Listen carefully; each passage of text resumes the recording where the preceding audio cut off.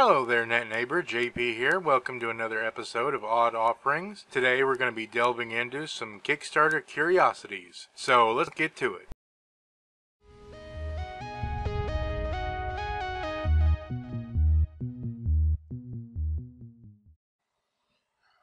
Project K by Andre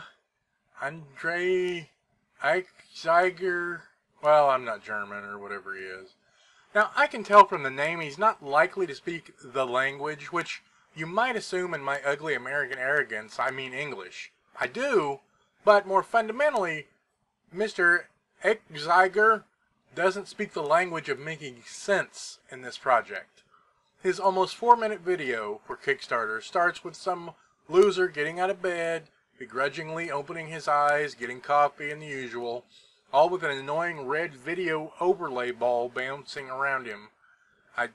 It's just like there. It's like a puppy, only it's a red ball, and he ignores it. Later it switches to different colored balls on the public transportation that he's taking, bouncing around on other people.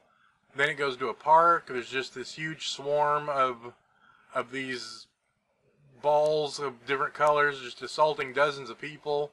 All the while this Eichzeiger, Andrea, whatever, he drones on about connectivity and socialization and devices. Still don't know what this is.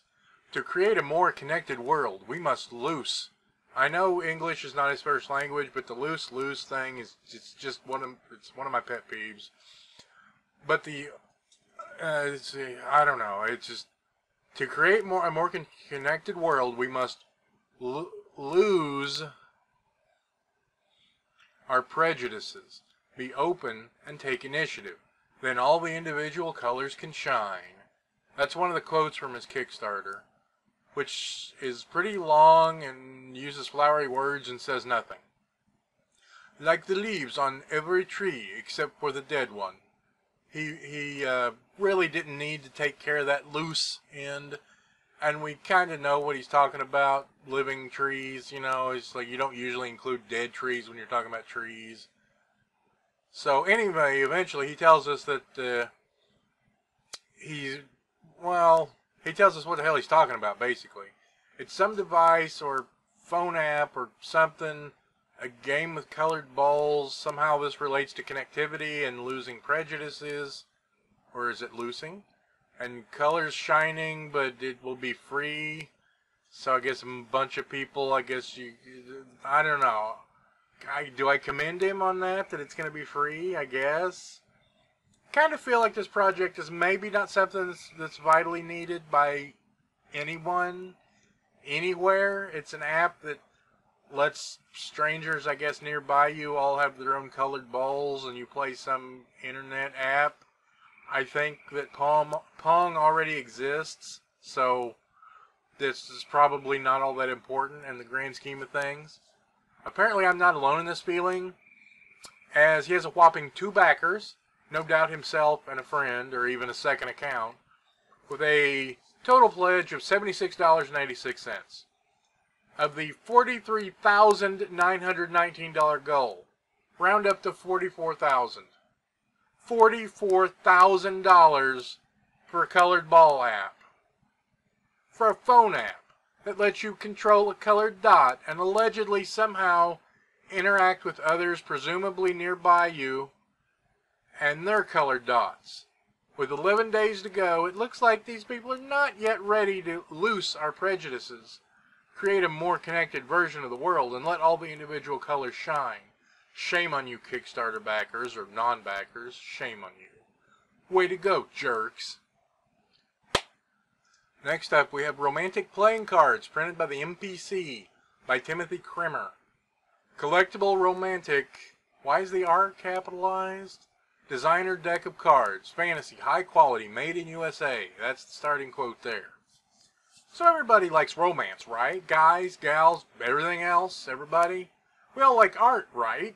Beautiful, fine art, deep, rich colors. Naked women, we all like naked women too, of course, right? So guys, on your next date, forget the old cliche of flowers. Give your lucky, lovely lady a deck of playing cards with naked women. the date is assured to go extra smooth once she gets her very own deck of erotically illustrated cards of her own sex. And ladies expect, nay, demand this romantic gesture. Great for anniversaries, too.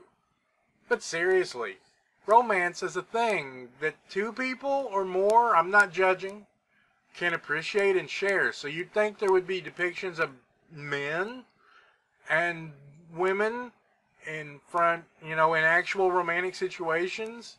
Like, like a field of flowers, or Paris, or at a fair, or, even in the desert where Natalie Portman and Anakin hung out, even though sand got everywhere. But no, just women. Dark elves, sorceresses, fairies, whatever else. Okay, I lied. There is one guy as the Dark Joker. So credit where it's due, I guess. He did have one man in there. On the plus side, it is good artwork. It is hand-drawn. Certainly not for every card created, but the original prints that are then used for each deck, which makes me think, doesn't that make it just like any other art?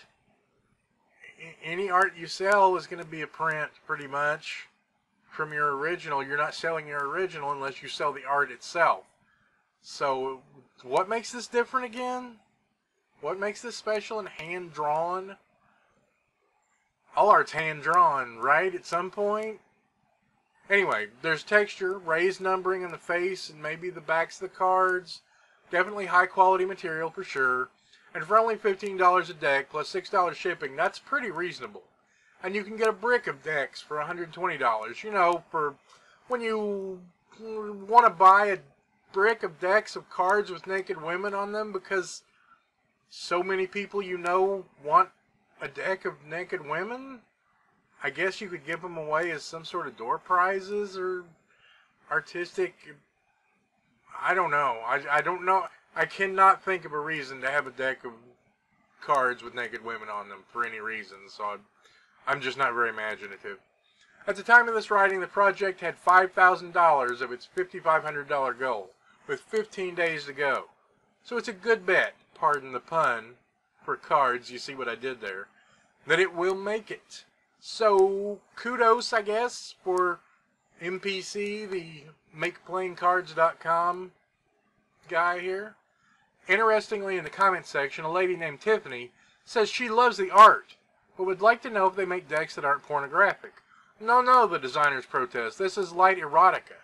Tiffany clarifies her question, basically saying, what I mean is, can I get a deck of this wonderful artwork I could show around to family and co-workers and friends and stuff at the water cooler without them saying, oh, I didn't know you were into naked women, Tiffany. They don't really answer, saying alternative art didn't work out well and it blurred or I don't know, pooled or something. At first, I thought the creator was being kind of elitist and dismissive, and I thought, what a jerk. And then I realized Tiffany, who backed this project already, is asking a Kickstarter that is one thing, specifically about images of naked women on cards, to produce a thing that is not this product for this Kickstarter. Tiffany, you ignorant slut. Well, that's going to do it for this episode. I thank you for your time, and if you have any suggestions or questions or anything else, please leave a comment below, and please don't forget to like, share, favorite, subscribe, and all that other stuff. I would really appreciate it. Any sort of good interaction or support to my channel helps a lot and lets me know there's people enjoying some of this stuff. So thanks a lot.